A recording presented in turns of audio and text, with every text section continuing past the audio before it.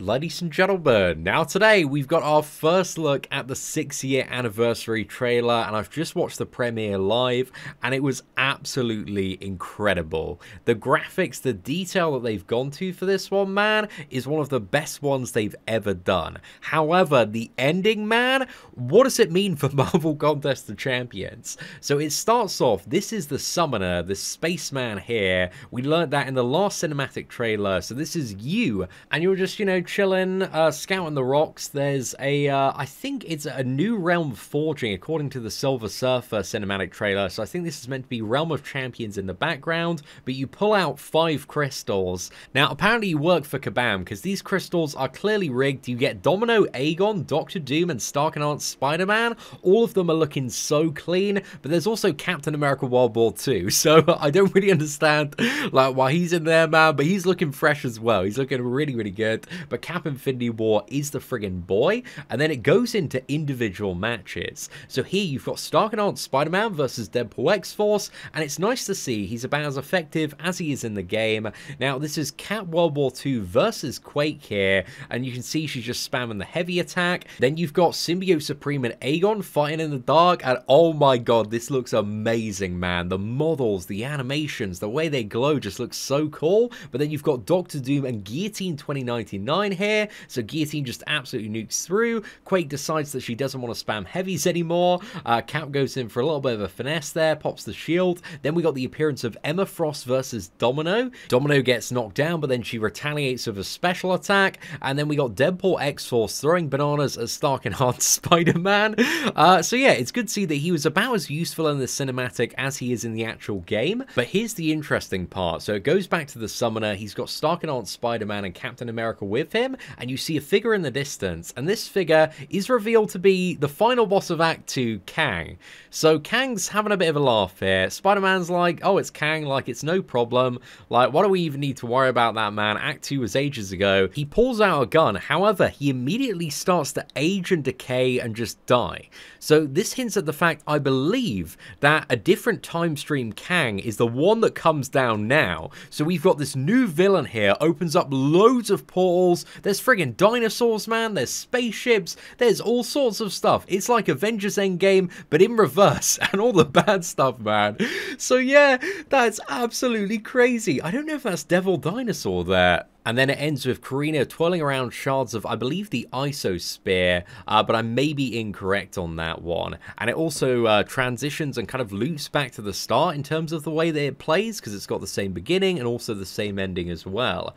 So yeah, overall, a very interesting cinematic. The ending is definitely a little bit weird, because again, the character kind of looks a little bit like Kang in terms of his size and build. However, it might be a completely separate character that's something to do with the Eternals, but I'm really not too sure. So again, I'm not 100% sure it is Kang, but it also seems very peculiar that they put in Kang and kind of made a point of him like, essentially like disintegrating before a new figure emerges right behind him that does again look very similar to him. So again, I may be completely incorrect there, but let me know your thoughts and also theories in the comments section below. But aside from that, man, I was so impressed with this trailer. Honestly, the models, the animations look absolutely astounding. Like, looking at Deadpool X-Force and Stark and Aunt Spider-Man, this really makes you want like a super high definition next gen version of Marvel Contest of Champions on PS5. Obviously, it would need to be a very, very different game from mobile, but I think if KABAM were committed to do it alongside Marvel Contest of Champions on mobile, I think they could do some really, really cool stuff. So honestly, man, I think they need to make it happen, because it would just be so crazy. With the roster of characters that they've developed in Marvel Contest of Champions, I think there's a lot of stuff that they could really port over to PS5. Again, it would be a very different game, play very differently, but this kind of gives us a look at what it could look like as a next generation game, and I'm all for it, man. If they ever want to do that, like, I'll definitely be first in line to pick it up on PS5. However, again, I think the big takeaway is, what does this ending mean for the next year of Marvel Contest of Champions? Because usually it's a sign of what's to come in the next year. There are lots of little hints elements scattered in as well, but I think the two big ones are somebody is replacing Kang, and also there's going to be a giant T-Rex. I'm not too sure if that's Devil Dinosaur or not, but I just love the way that Kang is so cocky here, and he just gets absolutely murked and dusted. So the gun falls to the floor, the new figure appears. Having a look at him, again, I'm not 100% sure, like it's a different version of Kang. He kind of has like an Iron Man style arc reactor, so I'm not too sure if he's maybe like an infusion of like Iron Man or Kang in some sort of alternate reality, but he also does have a bigger gun than the previous Kang did. So yeah, I have absolutely no idea, man, and I'm so interested to see where this goes. All I know is he looks incredibly badass and very, very menacing, so I'm not too sure if he's going to be one of the final bosses in Act 7, if we're building up to that with the story that's going to come over the next few months, but yeah, I'm very curious to see what's going to come of it. But as always, let me know your thoughts and theories in the comments section below, and if you did enjoy today's breakdown and review, please do smash that like button, that'd be greatly appreciated. But honestly, this is so much better than last year in comparison, man. The trailer for Marvel Realm of Champions for the 5-year anniversary was so disappointing, so this has really got me hyped up for the future. But we're going to end this video by having a look at the previous two really good trailers. Ride. I seize the gravity waves of the Big Bang itself and ride the universe. I am a ghost, a glimpse, too fast to be perceived by human sight. I slingshot through an expanding cosmos, swerving through the fiery debris of time and space as they violently coalesce. I see a Leviathan taking its last breath, cursing in the language of ancient gods. It convulses, its very entrails hardening into bizarre crystal formations. I witness a new realm being born. Shattered mirror image of creation replaying the same cosmic contest over and over. I see the masters of this realm, flamboyant new gods collecting mortal lives for their own vanity and entertainment. I see many champions rise and fall in their name. I see hero fight hero, brother fight brother, trapped in an endless spiral of violence as old as time itself. But I also witness the seeds of rebellious fellowship. They sprout acts of heroic sacrifice, of defiant hope.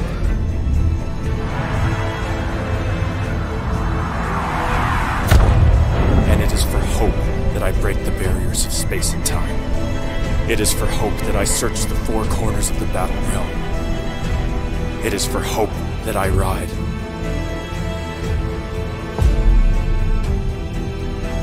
A long time ago, I made a promise to my friends. No matter how long it takes or how far I have to travel, I will fulfill that promise. I will find them and bring them back home. Thus spoke the Silver Surfer.